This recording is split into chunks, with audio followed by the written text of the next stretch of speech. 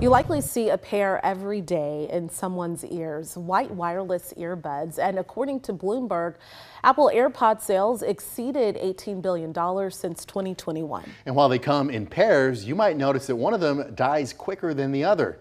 KXAN's senior science reporter Eric Hendrickson spoke with one UT researcher who wanted to know why that happens.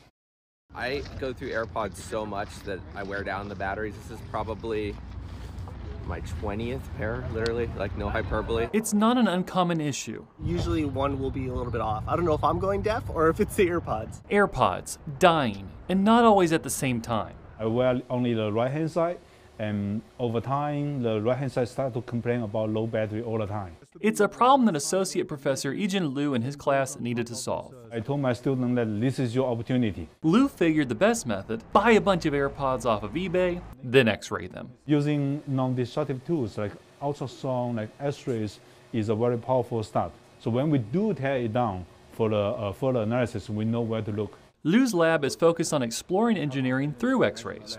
They powered the devices up and then, with the assistance of an infrared camera, discovered it's a printed circuit, several of them here, and those things actually generate some heat over there, making the top of the battery hotter than the bottom, causing it to degrade when it's used. Which is one of the reasons your AirPod batteries quit working. And it's not just your AirPods. A similar microenvironment occurs inside your phone, and it might be causing battery power to decrease over time. Well, if you think about even larger systems like electric vehicles or household energy storage systems, it's even larger, involving more batteries.